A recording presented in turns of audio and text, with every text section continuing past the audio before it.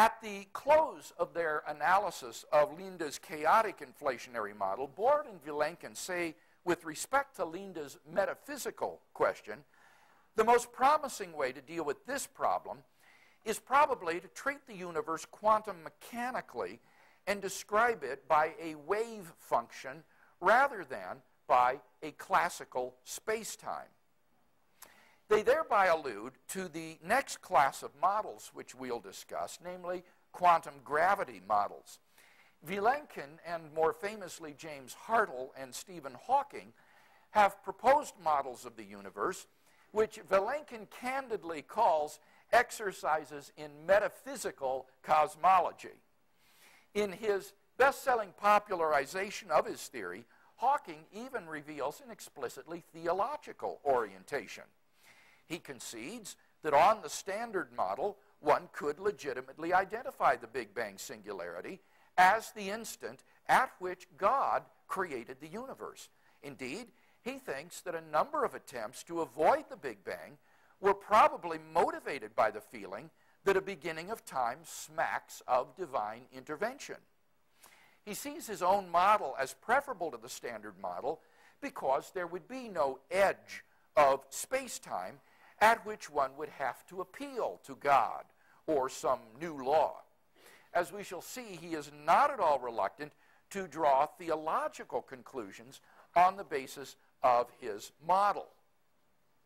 Both the Hartle-Hawking and the Vilenkin models eliminate the initial singularity by transforming the conical hypersurface of classical spacetime into a smooth, curved hypersurface having no edge. This is accomplished by the introduction of imaginary numbers, that is to say, multiples of the square root of -1 for the time variable in Einstein's gravitational equations, which effectively eliminates the singularity. Hawking sees profound theological implications in the model. I quote, "The idea that space and time may form a closed surface without boundary has profound implications for the role of God in the affairs of the universe. So long as the universe had a beginning, we could suppose it had a creator. But if the universe is really completely self-contained, having no boundary or edge, it would have neither beginning nor end. What place, then, for a creator?" Hawking does not deny the existence of God, but he does think that his model eliminates the need for a creator of the universe. Now, the key to assessing this theological claim is the physical interpretation of quantum gravity models. By positing a finite imaginary time on a closed geometrical surface prior to the Planck time, rather than an infinite time on an open geometrical surface, these models actually seem to support, rather than undercut, the idea that time had a beginning. Such theories, if successful, enable us to model the beginning of the universe without an initial singularity, involving infinite density, temperature, pressure, and so on. As Barrow points out, this type of quantum universe has not always existed. It comes into being, just as the classical cosmologies could. But it does not start at a Big Bang where physical quantities are infinite.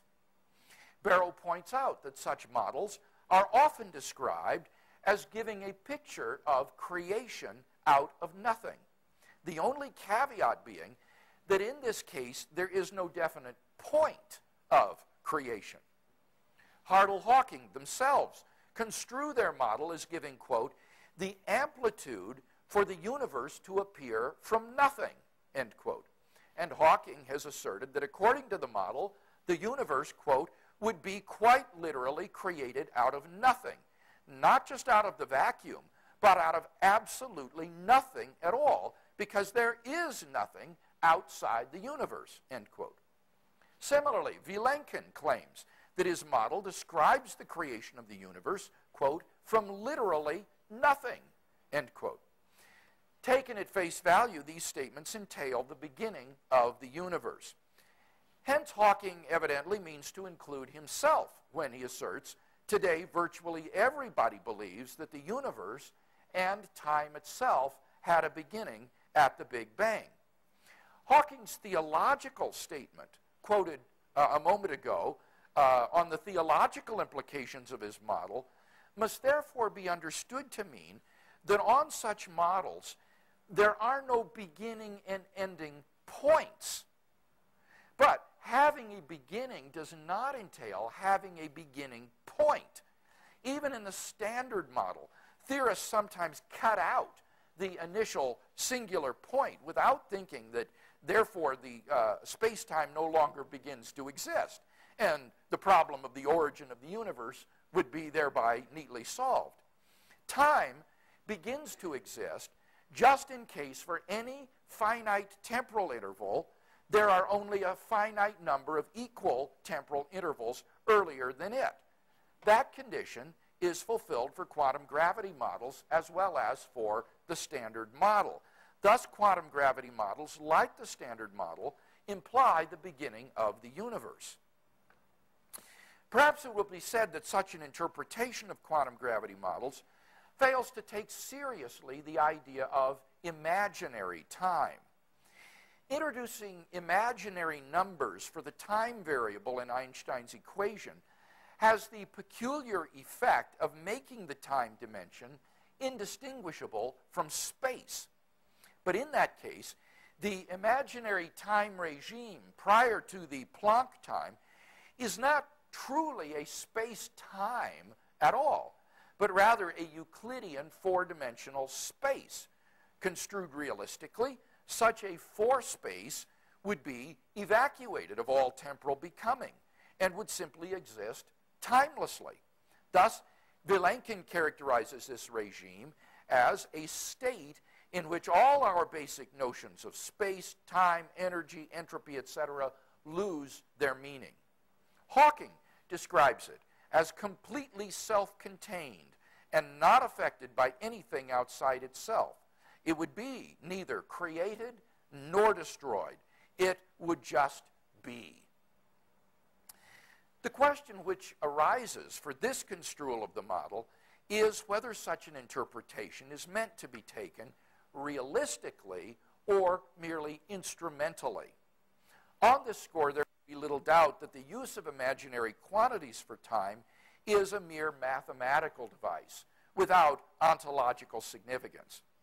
For first of all, there is no intelligible physical interpretation of imaginary time on offer.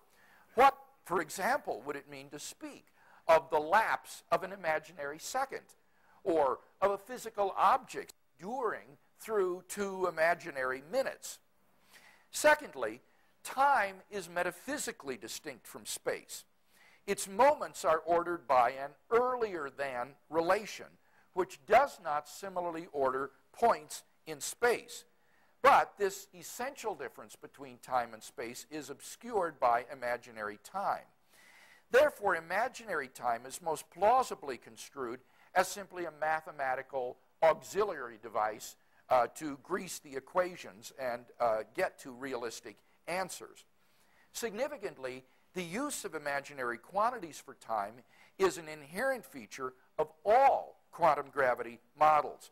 This precludes their being construed realistically as accounts of the origins of space-time in a timelessly existing space. Rather, they are simply ways of modeling the real beginning of the universe ex nihilo in such a way as to not involve a singularity. What brought the universe into being remains unexplained on such accounts. So whether its origin was at a singular point or not, the fact remains that the universe began to exist, and this is a prediction of any realistic interpretation of quantum gravity models.